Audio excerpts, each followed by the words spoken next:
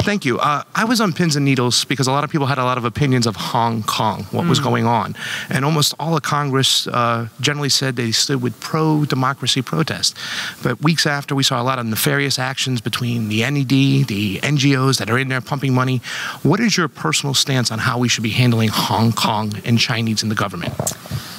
Let's look to the people of Hong Kong. Look to the people of Hong Kong. You see how they rose up. They protested, civil disobedience, and what happened as a result? That legislation was pulled. They made the difference. Do you really think that the United States coming in and imposing its will would have had that same effect? No.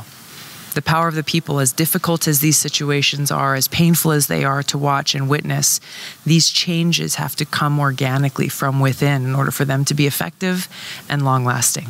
But what about the finances from the NED pouring money into these protests? I'm honestly not familiar with all of that. All I was watching was what was happening there and what the people were doing and the issues that they were raising, and they were able to bring about the change that they were seeking. Thank you, Tulsi. Thank you.